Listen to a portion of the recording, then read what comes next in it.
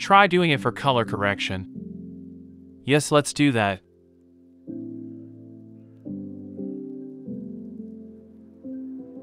We are going to use the same package we used in the last video. Let me show you the video that we will edit.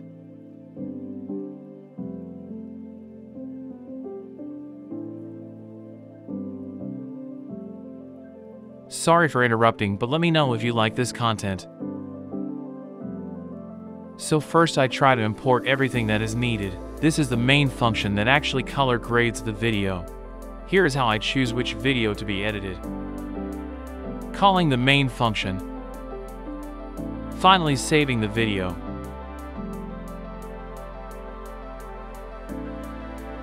Let's run this.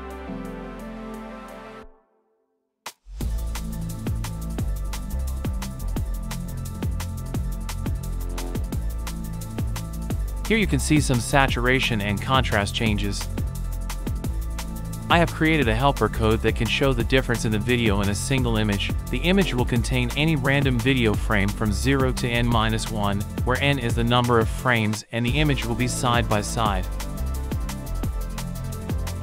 Here we can see some brightness and glow, which indeed looks okay, but this is not sufficient.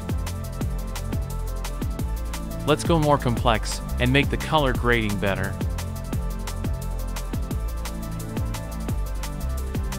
We are using pillow filters for every single frame.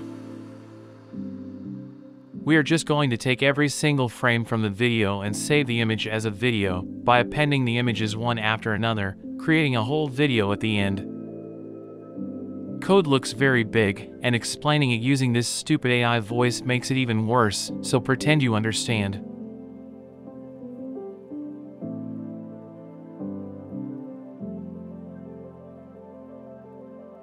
Let's run this. Let me also run this comparison so we can check that quickly.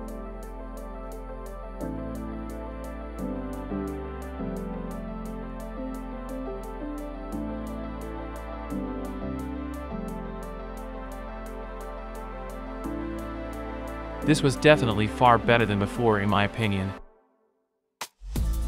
It has also become more brighter in the light parts.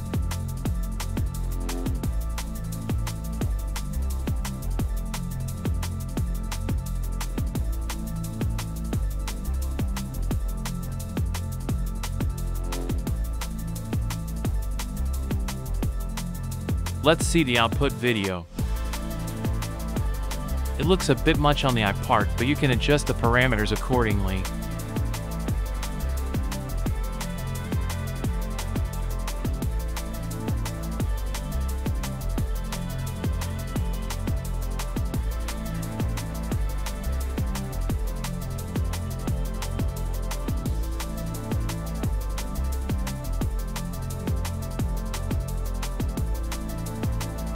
See the comparison image.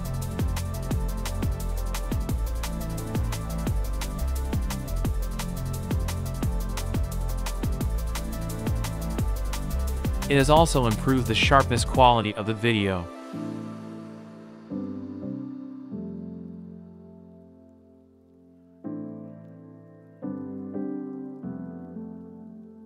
Thanks for watching this video.